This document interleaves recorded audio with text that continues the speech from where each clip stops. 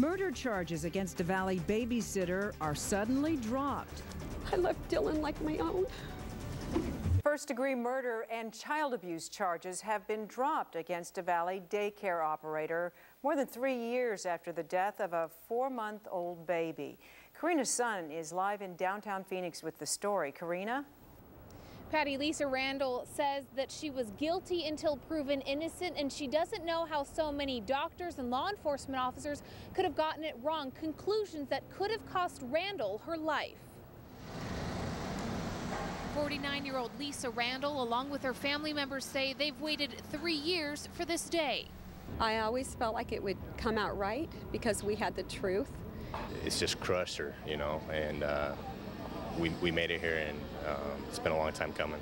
The former babysitter spent 7 months in prison charged with first-degree murder of 4-month-old Dylan Nutella. She was watching the baby at her home daycare in April of 2007 when he went unconscious, later dying at the hospital. If convicted, Randall could have faced the death penalty. For a county attorney, a district attorney, the seeking of the death penalty is perhaps one of the most difficult decisions that one can make.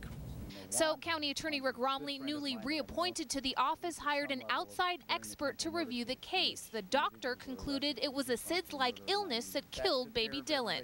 And it was unanimously recommended that this matter be dismissed, which was done today.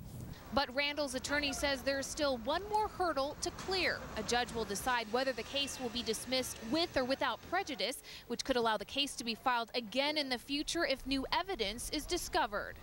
The state needs to dismiss this with prejudice because they're keeping this hanging over Lisa's head. She's been sick, she's lost her house, she's lost her husband, her marriage. And Romley says there are a number of other death penalty cases that are currently under review at his office. Meanwhile, Randall says that she does plan to file suit against Peoria PD as well as the medical examiner's office, among others. Reporting live in Phoenix, Karina's son, 3TV.